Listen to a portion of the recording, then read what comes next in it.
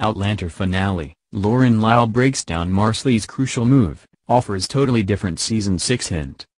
Talking to Outlander's Lyle is unexpectedly and extremely comforting in these quarantine times. Turns out that, thanks to some detailed behind-the-scenes lessons, all of that animal cleaving and skin suturing she did on screen as Marsali in Season 5 is now part of her permanent repertoire. Which means Lyle is someone you'd want to know in the event of an apocalypse.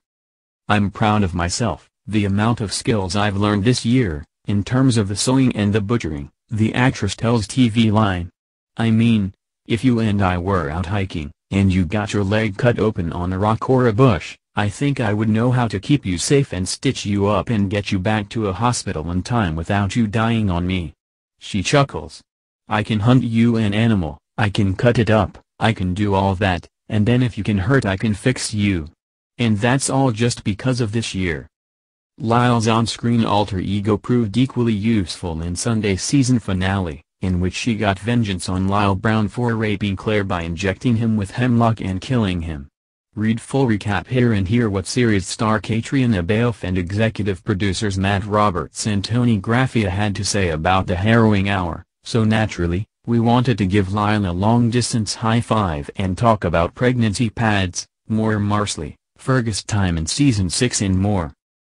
Line, it's a pleasure to talk to you, because we've been in love with Marsali this season. We just named her MVP. Thank you, so much for doing it. It was such a delight to see. It was such a delight.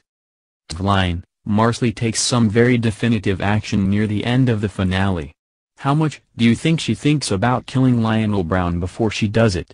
Obviously, she needed time to steep the hemlock, so it's not impulsive. Line, exactly. But then afterward, she seems to realize what she's done. Talk me through how long that choice is brewing within her. A lot of what Marsali is about this season is protection and really having found her place and her meaning on the ridge. She lives in a time where for women it's not, for everyone, but especially for women, it's not easy. It's really rough and tough. You have to fight to stay where you are and to have your place, and Marsali is in a relationship with Fergus where it is equal, and she knows that she should be treated well. And so when the whole kidnapping happens, that's her other mother that's been taken away. When it comes to your mom, you have to protect, and I certainly feel that.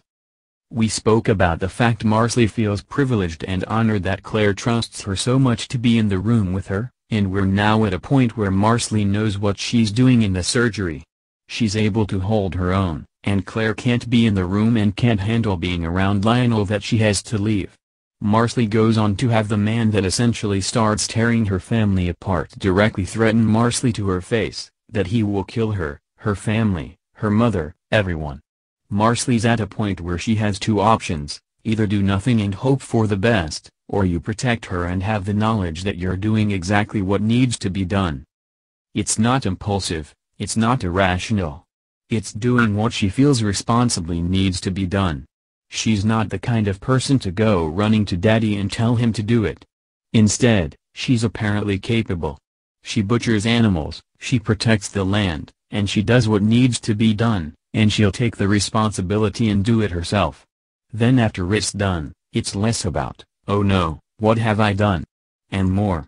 An interesting sneak peek into how your mind would be in the 1700s. She believes in God, she's a woman of God, she believes in ghosts, witches, all this sort of thing. It's all about the fact of, will he haunt me? Am I going to hell?